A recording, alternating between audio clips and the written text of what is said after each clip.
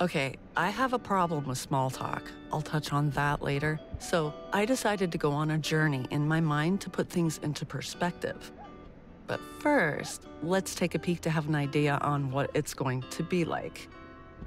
Idea number 1. This will be a lot of me talking.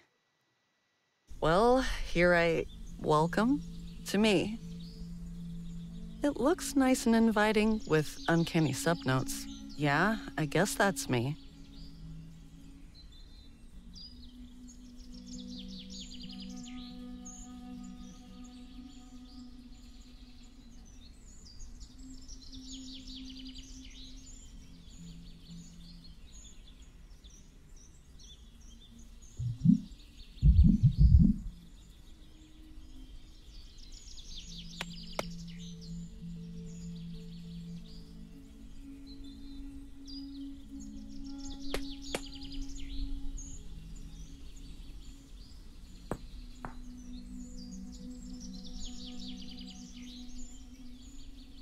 Let's start with this one. I'm not avoiding. Normally, I'd dig a hole in me and then fall into it. But this time I decided that instead of falling in, I would willingly go in. But I need a set of tools to do this. First of all, I have to be able to see things from a distance. I'll need a cover to protect me from the outside world, legs to stand still or escape, and some power within me to keep going.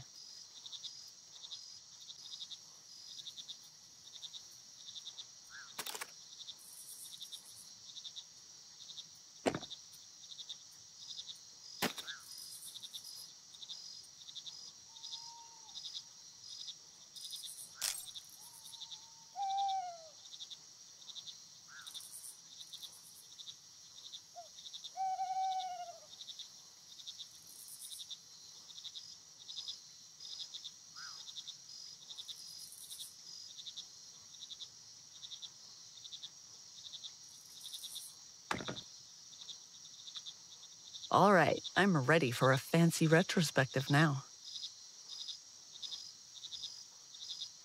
Oh, that one. This is not an era I'm particularly proud of, I'll say that.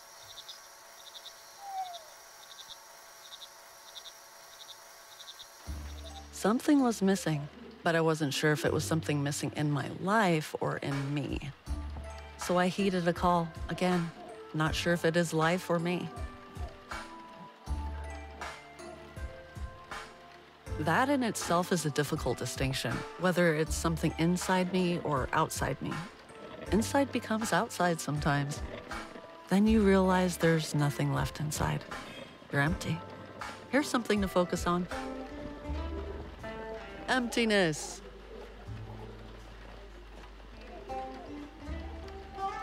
Absence.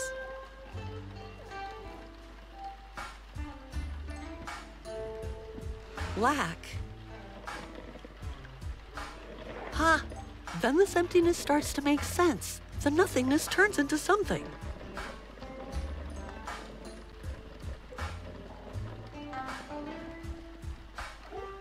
It's really strange that the thing you trust the most and the thing you fear the most is your own mind.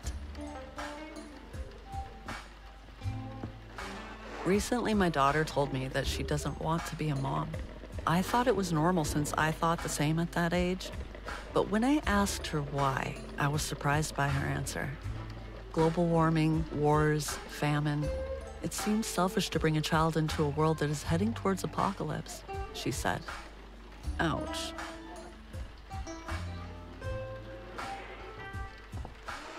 Being needed by someone gives you a power you didn't even know you had.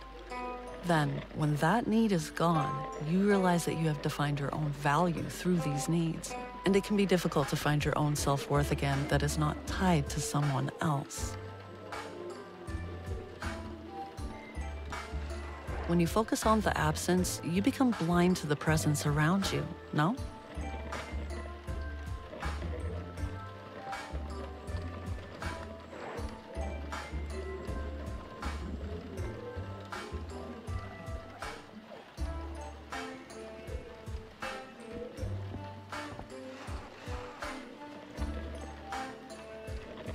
You realize the value of time when you lose it, like everything else. Even if I say let's stop and let everything go, I still won't have time to do everything that's left in me. My fertility is ending, my body is aging, my biological limits are shrinking.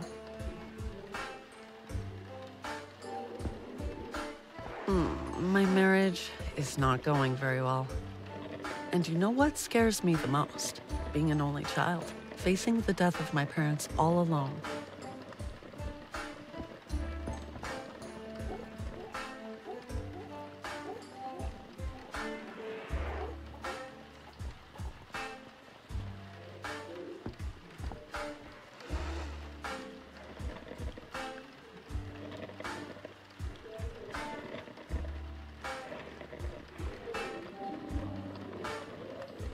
So what am I doing here? I treat all this as material and produce mediocre work in certain templates. Considering that the majority is mediocre by the very nature of the word, it made good money.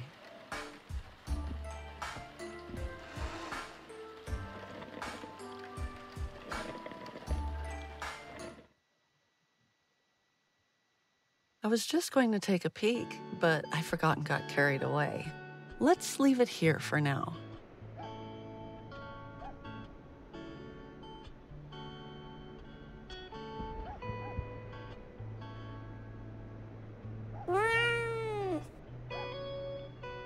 Now let's take a look at the popular destination of the journeys through memories.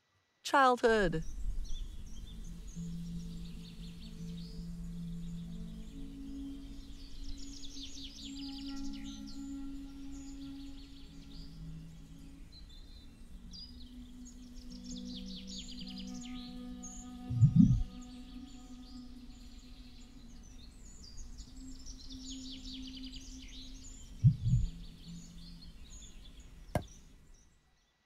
I found a robot in the nooks of my mind. How long have you been here confined? So you unplugged your wires. If I replug them, would you tell me your desires?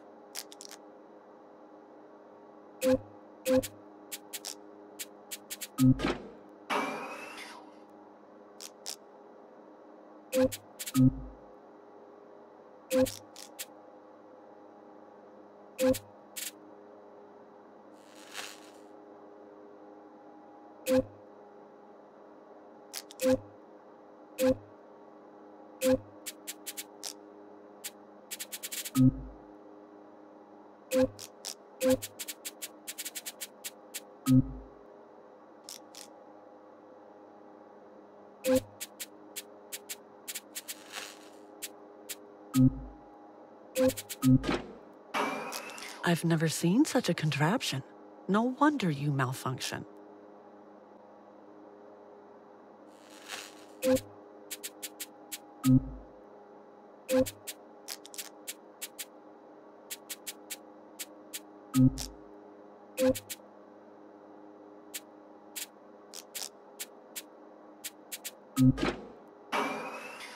Leila. Yeah? I'm going to your grandma for the weekend. A hug? I'm coming, Mama. Okay, that's enough. The rest is spoilers. Before finishing the preview, I'd like to take a quick look back to my adult life.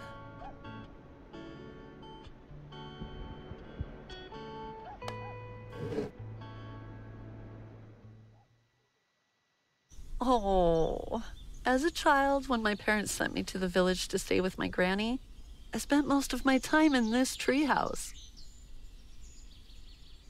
It looks neglected, almost forgotten. I'm happy to be back to this memory. The more I think about it, the more vivid the memories become in my mind. I guess aging is partly the wisdom of understanding which memories you should cherish and which ones you should let fade.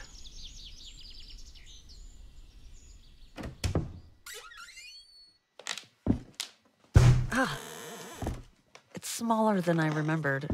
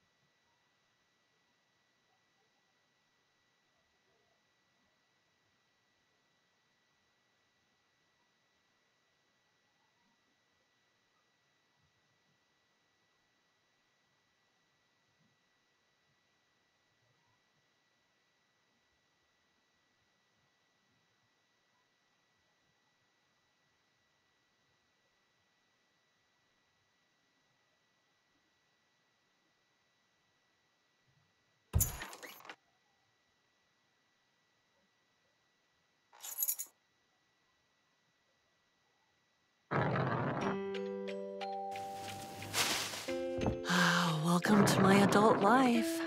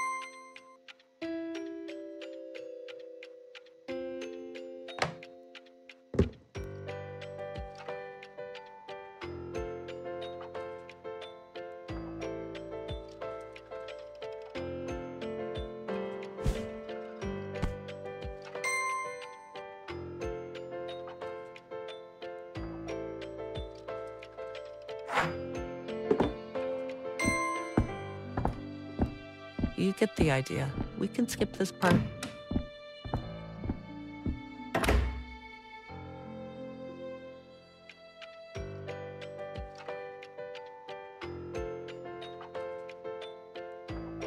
Let's see.